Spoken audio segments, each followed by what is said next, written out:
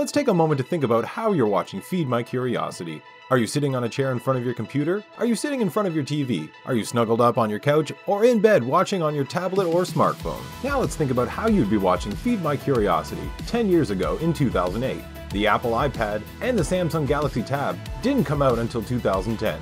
While YouTube was launched in 2005, mobile support didn't exist until 2 years later, and not every video was viewable. There were devices like the HTC Dream and the Apple iPhone that could play YouTube, but those devices weren't as powerful and sophisticated as mobile devices today. And since then, YouTube has become a platform that can be accessed just about anywhere. And this is just one of the ways about how fast humanity is technologically advancing. And there are multiple kinds of technologies that are growing for the future, like self-driving cars, self-serving checkouts at grocery stores, robot-assisted surgery, and virtual reality gaming. Today on Feed My Curiosity, we look at the question, is humanity technologically evolving at an exponential rate? If you're new here and you're liking what you're watching so far, please hit that like and subscribe button to stay up to date.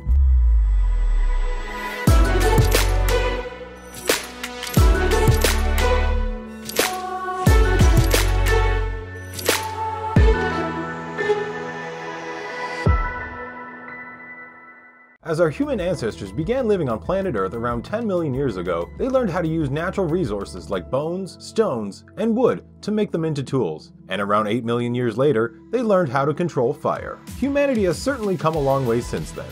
Many inventions have been made, from the invention of boats in 10,000 BC, the invention of the wheel in 3500 BCE, and the invention of paper around 2500 BC, to the invention of the printing press in 1450, the invention of the telescope in 1609, and the invention of the piano in the 1700s. But these inventions didn't come out of thin air, right? As Raymond Williams states, a piece of technology is created based upon pre-existing technologies, which have their history and kind of understanding used by people. For example, let's look at the television. The first television was developed around the 1920s, but the invention of the television would have been impossible without the invention of the telegraph, which demonstrated long-distance transfer of information along wires, photography, which demonstrated capturing real-life images, motion pictures, which demonstrated that a series of still images can make a moving visual, and the radio, which demonstrated the wireless transmission of information like sound.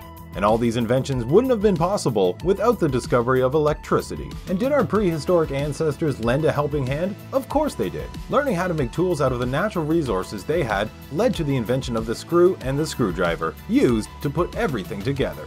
And you could still apply this kind of thinking for technologies today. Smartphones and Wi-Fi are based on radio, television, and telegraph technologies. Laptops and computers are also based on early computer technologies, like the abacus and various military computers used in the World Wars. Cars as we know them today, thanks to the founding of wheels, and Henry Ford's innovation of the Model T in 1908. And now that we know how radio waves work, how to build state-of-the-art vehicles that can save fuel and can help assist drivers with techniques such as parking and staying in the lane, as well as how to program artificial intelligence, we now have the basis to build self-driving vehicles that may one day be efficient for everyday use and be used by everyday people. Technologies are certainly invented to serve a purpose by helping us survive and possibly enhance our quality of life. We can look at the idea of transhumanism. Transhumanism is basically understanding what makes us human and using science and technology to expand on our natural ability to overcome obstacles that were previously impossible or difficult.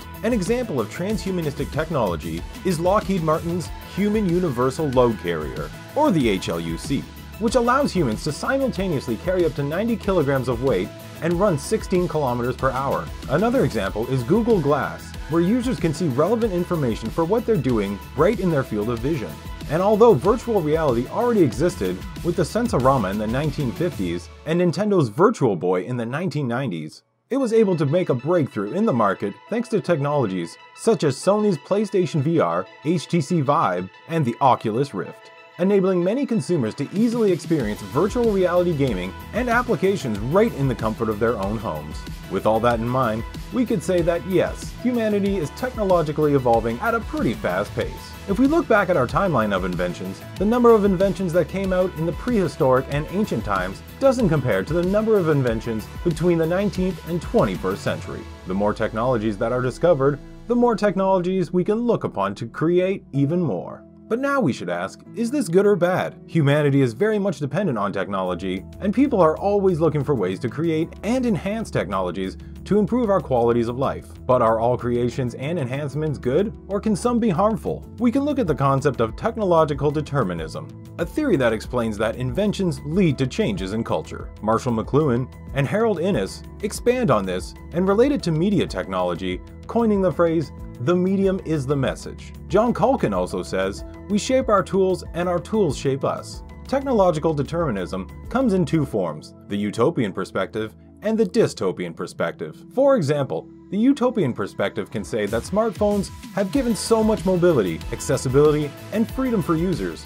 People can be anywhere and send messages and call other people. You can access the internet anywhere when you need it, like a GPS map when you get lost, or find the nearest restaurant when you're hungry.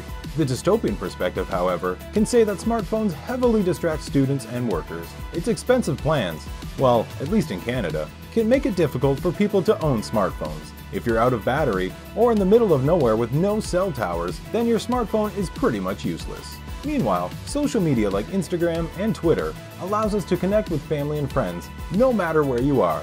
But less face-to-face time with people can also lead to loneliness and mental illness like depression.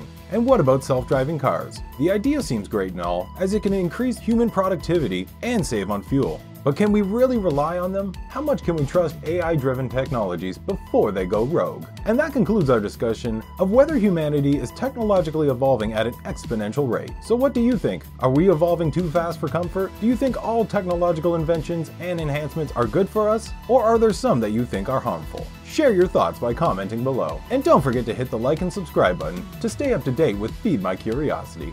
Thanks for watching.